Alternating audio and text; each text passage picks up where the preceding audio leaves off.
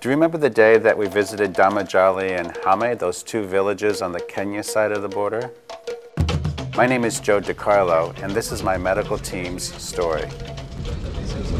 Since the villages were just a few miles from the Somali border, we had to have an armed police escort.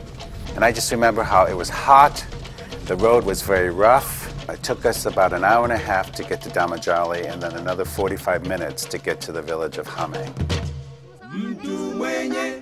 That's when I met Mr. Joe. Me and my brother-in-law, we had to walk for 2 days to get my sister some help.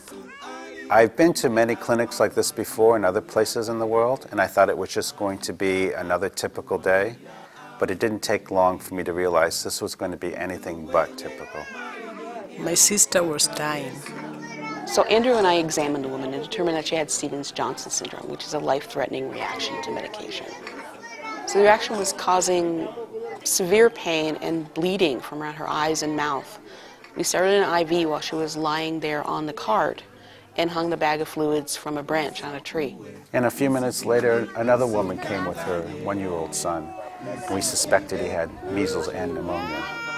I knew the child wouldn't survive half an hour. We needed to get antibiotics in and an IV established, or this child would die.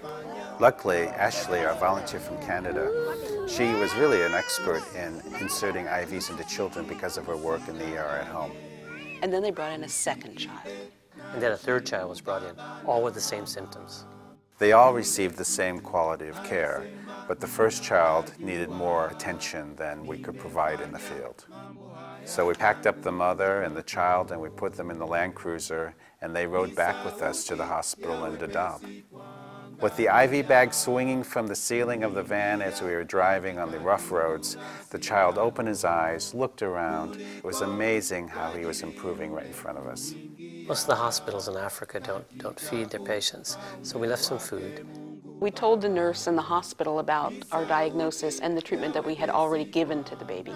And every day we stopped by to visit the mother and child to see how they were progressing. I was told an amazing story. Andrew, our staff member there, was approached by the sister of the woman on the cart. And she asked him, Who do you worship? And Andrew said, I worship God. Are you a Christian? Yes, I am a Christian.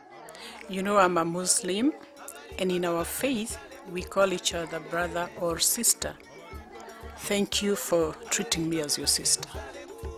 That day, Andrew demonstrated the love of Christ to these Somali refugees, and they're taking notice. It was a good day. It was a great day.